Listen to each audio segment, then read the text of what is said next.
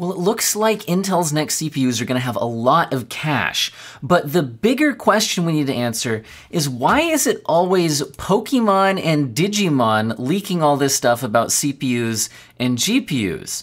Like, that seems kind of weird. But anyway, Raichu over here seems to have a CPU Z screenshot showing, it's clipped obviously, but showing cache configurations. And he is claiming that this should be, upcoming Intel chips.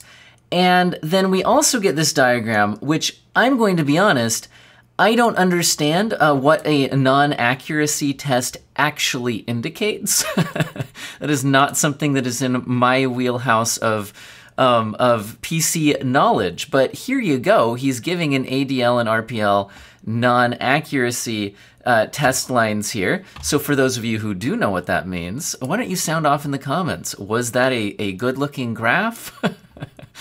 Anyway, so the thing is that this total cache amount would be quite high. Now, he doesn't seem to be giving us a specific model number for this CPU, but if we look over at this video cards article, who is reporting on this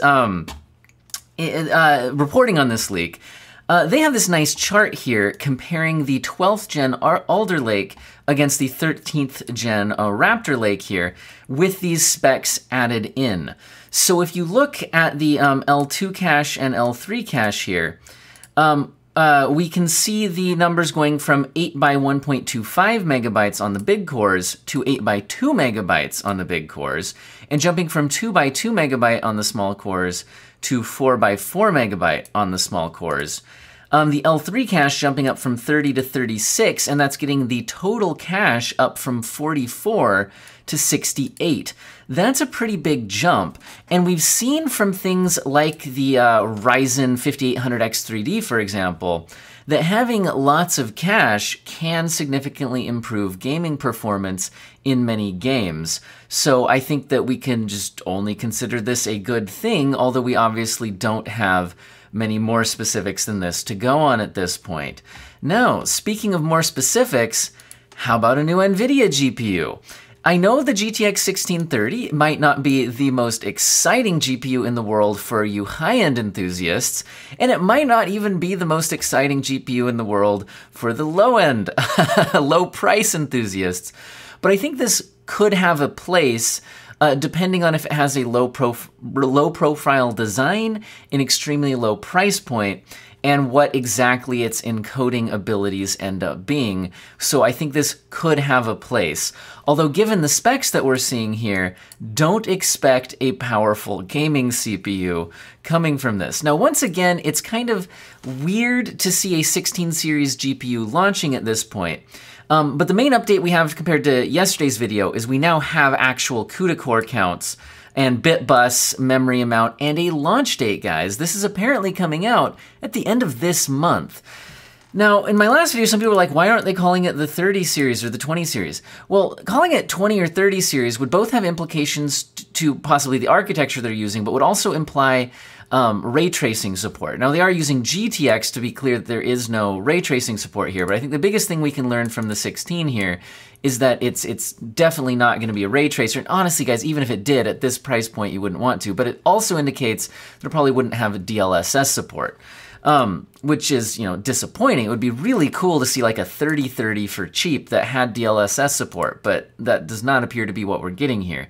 Now, what do these numbers actually mean? Well, what they're saying is that this card is based off of the GTX 1650 with some huge cutbacks. They say necessary cutbacks. These are huge cutbacks, but with the caveat of increasing the clock speeds to kind of make up for maybe some of the performance loss. Guys, this is half of the CUDA cores of a 1650, and the 1650 is already not a super powerful gaming GPU by any stretch of the imagination. Also, it has a 64-bit memory bus, which is, once again, half of the GTX 1650. So they've cut both the CUDA cores and memory bit bus in half. However, I would expect better than 50% of the performance of a 1650 due to the clock speeds, which according to, again, this is, again, not official information from Nvidia. I don't know if I said it yet, but this is leaked information from video cards, but they seem to be very confident in their sources. Anyway, according to their information, the GPU clock goes up to 1800 megahertz, which is significantly faster than a 1650. Which should make up, like I said, for some of that performance gap that we'd get by cutting all the CUDA cores and memory bus in half. Now, that should also, again, help is that they're using GDDR6 memory. And the memory is clocked at 12 gigabits per second, which would get the theoretical bandwidth up to 96 gigabytes per second. So that does help make up for a lot of that cut down bus, but again, this will be weaker than a 1650. Also, by clocking this high, that means the TDP is actually not being reduced by the information that they have. So they have this nice chart here if we want to look at how does it stack up against some 1650 models. Now, and by the way, when I was saying cut in half, the die is cut in half, but there's 1650 models that aren't actually using like 1024. Anyway, but here's how it compares. We get the clock speed boost, but a lot less CUDA cores. Memory clocks are higher. GDDR6 versus, some 1650s had GDDR5, although there were GDDR6 models. Yeah, the memory bus really cut down, but the bandwidth, is a lot lower. This thing is going to be weak. I think the main thing here, like I said, is what price does this come in at? If it's incredibly cheap and in good supply with like a low profile design, the fact that it could feed off PCIe power, and again, if it had some good encoding and decoding, I think this could have a place, but a lot depends on that pricing. This is not going to be even great as a budget gaming GPU with these kinds of specs. All right, now the last main thing I'd like to talk to you about today is, so in the past I reported on Radeon's preview driver coming out, which claimed to have massive boosts for DX11 performance. Well, just this morning, Hardware Unboxed, please check out their channel if you haven't. They have these 50 game benchmarks that they do is just so amazing for getting a big picture of the actual average performance of various updates like this one, as well as GPUs versus each other. And what we're looking at here is one of their slides, and I would fully encourage you to go check out their full video, which I will, of course, link in the description today, because they have results for both 1080p, 1440p, and 4K. And in the interest of not just stealing all of their content, but instead drawing some conclusions, but pointing you to their full video, we're just going to look at the 1080p results. So what are we actually looking at here? They tested a 6700 XT. And so this is a 6700 XT against itself. It's the preview driver versus the previous driver that which is 22.5.1 that also actually came out on the same date, but as a main launch driver to support the 50, a 6x50 XT updated GPUs. And this is the preview driver versus that. So to be clear, these DX11 performance boosts are in that preview driver, not a main driver release. However, in some games, they did see double-digit performance gains, like in Watch Dogs Legion, Death Stranding, whereas Apex Legends, 9%, 9%, like there's a lot of big gains here, although a large chunk of games here are not boosted. Also, not all of these games are DX11. This is a full 50-game benchmark, not just DX11. Now, a few games did see small decreases, although all but one of them I would just chalk up to margin of error.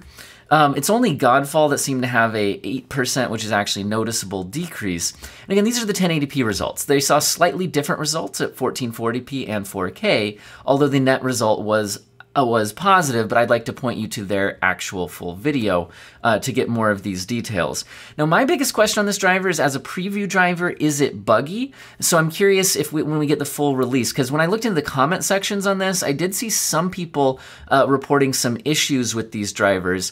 However, Hardware Unboxed did not mention any issues in this full review. So this is extremely interesting, and this would help make, AMD GPUs again, even better value than they already were. So even though this is only 3% average on average, faster on average in the 50 game benchmark, you can see that there are individual titles here which saw huge benefits. So with this in mind, AMD GPUs are continuing, given their price decreases, to also offer extremely good value. I just posted, as of filming, this probably actually posted before this video will, that I spotted a 6800 XT this morning for $770 on Amazon in stock. So if you check my community page, yeah, we're seeing some big cuts.